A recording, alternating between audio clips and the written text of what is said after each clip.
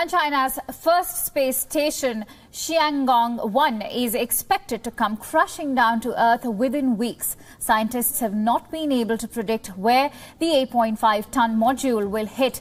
US-funded Aerospace Corporation has estimated that Tiangong-1 will re-enter the atmosphere during the first week of April, while the European Space Agency has said the module will come down between March 24th and April 19 in 2016.